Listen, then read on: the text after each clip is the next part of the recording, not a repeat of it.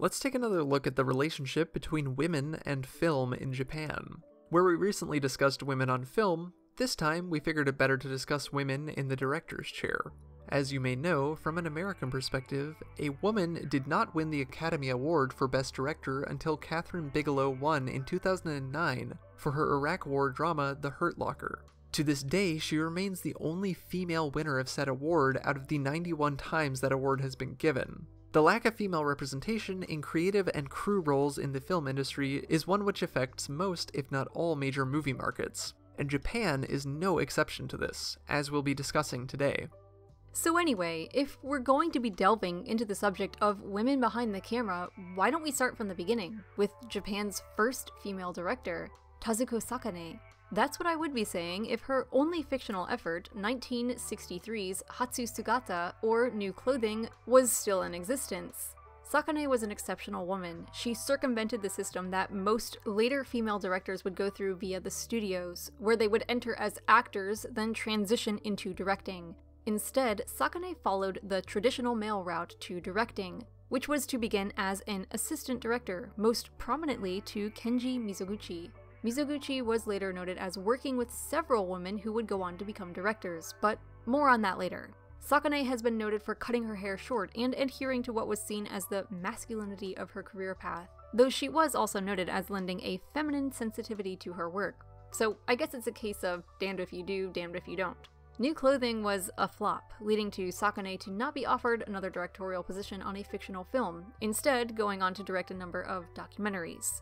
And somewhere along the line, any known prints and negatives of New Clothing disappeared or were destroyed. Her documentaries are similarly elusive, or else we might be covering one of them today. Instead, for this episode, we will be looking at the first film directed by Japan's second female director, Kinuyo Tanaka.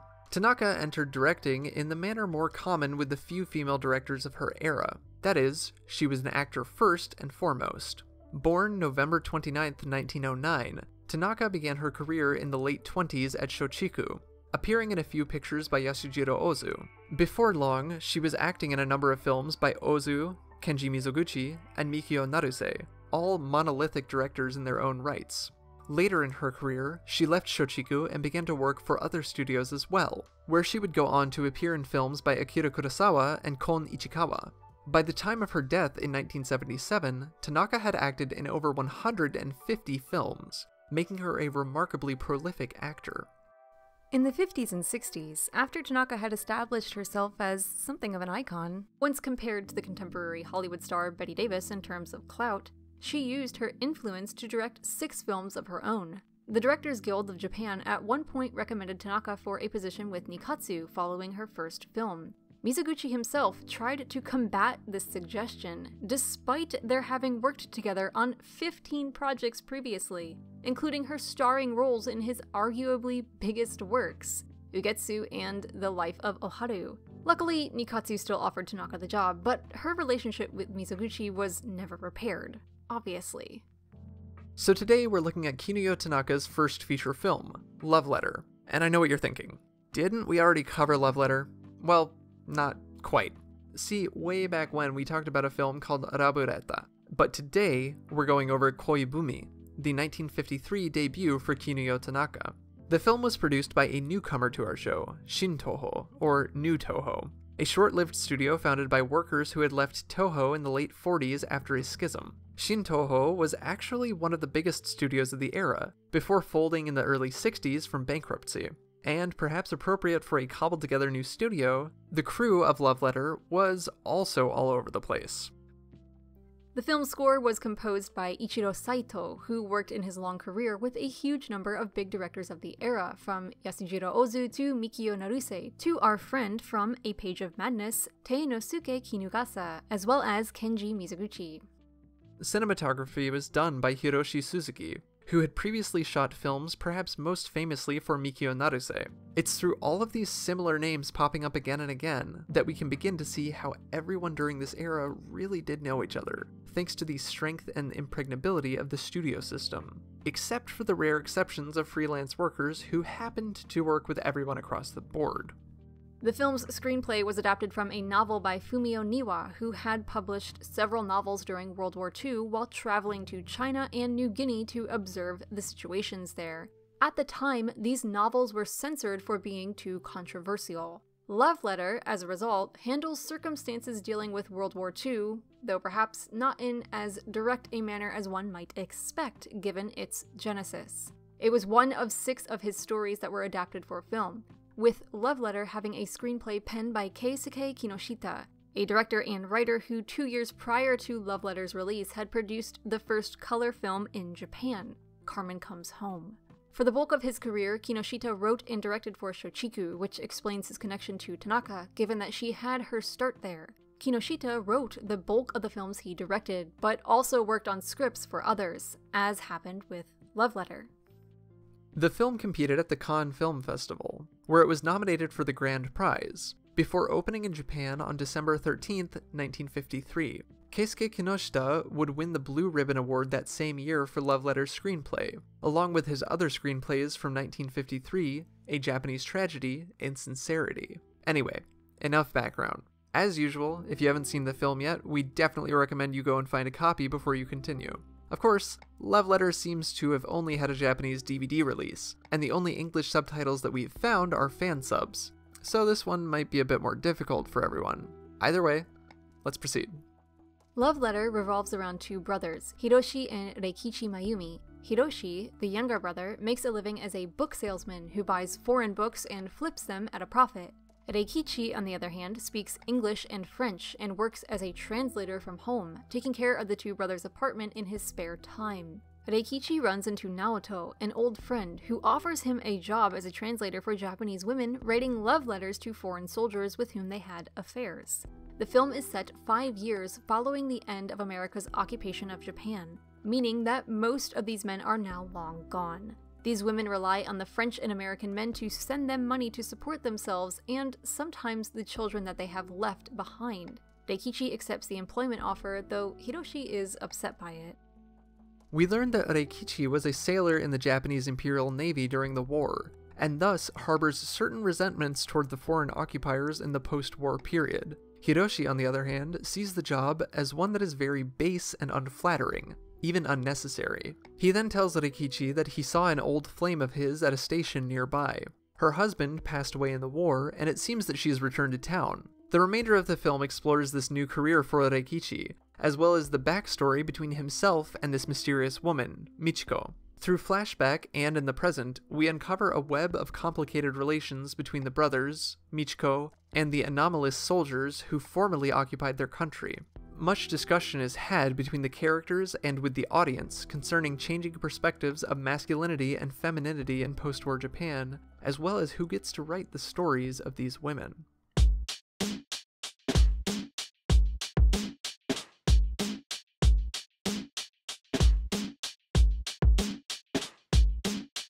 Well, I'm not gonna lie, when we first came across Love Letter and saw it listed as a romance, this is certainly not the movie I was expecting. You might have come to think just from that title and the era in which it was produced that it was going to be a romantic romp about 2 lovers reconnected after so long by a love letter or a chance encounter.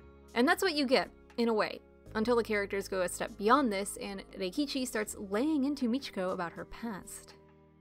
Consider, however, the cultural gulf at the time, and it may explain the difference in tone. World War II assisted America in regaining a foothold as a major world power following its Great Depression. Not to say that we were at a risk of falling off the map, but the sheer stimulus that the war provided our economy skyrocketed us back to being a world leader in terms of prosperity, and our weapons advancements during the war cemented our place for the rest of the century as a world power. The so-called economic miracle that Japan was to experience after the war, that is, the largest, most boundless period of economic expansion in the country, arguably ever, had not set in just yet during the 50s. Suicide rates were still high relative to the next 3 decades. Anti-American sentiments were raging thanks to the American occupation forces being present throughout the country for years after Japan's capitulation. And the country was still firmly in a period of reconstruction, not miracle. It's easy to see when you consider this how American films of the early 50s might be concerned with a stereotypical Hollywood romance, while Love Letter is rather cynical in its depiction of contemporary love. The one decision concerning Love Letter's story that is perhaps most striking is that it does not concern the narratives of women living in post-war Japan directly. Rather, it follows the stories of two brothers, one disenfranchised by the fallout of the war, and the other too young to have been drafted in the first place. In this way, director Kinuyo Tanaka isn't directly trying to tell the story of being a woman in Japan in the early 50s. No, she's telling the story of how women were viewed and treated in Japan in the early 50s, and how the war and its after effects not only produced the cynicism expressed by Reikichi, but also had a direct negative impact on these women's lives. Repeatedly, Michiko is asked to forgive Reikichi for his treatment of her, as he is emotionally abusive at times. Other times, it is acted as though his distaste for her decisions is wholly justified. Yet, if we look below the veneer of the surface narrative, we can see that Michiko's decisions were those of circumstance, and were perhaps not entirely what she wanted in the first place. From marrying a man who she did not truly love thanks to familial pressures and the threats of ostracism if she went against her parents' wishes, to her befriending women who were social outcasts due to their occupation, to bearing a Japanese-American child who would likely face its own societal rejection as it grew up in a society incredulous toward non-ethnically Japanese children. One could argue that Michiko was simply dealt a bad hand by the society of the time and place. In fact, Michiko is not alone in these matters, a point which we see reinforced repeatedly throughout the film, though it is never explicitly stated.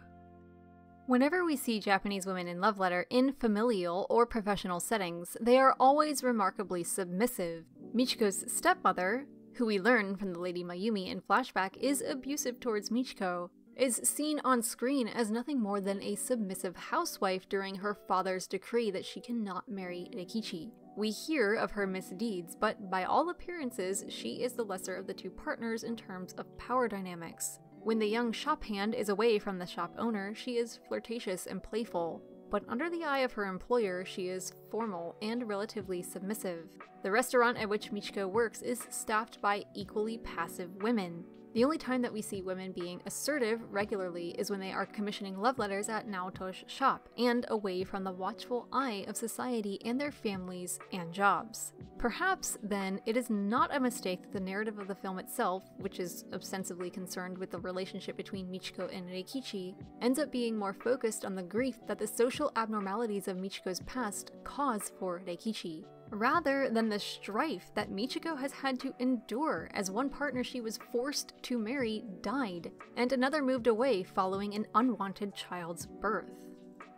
This lends itself also to the subtext through the film of women being robbed of their stories by men.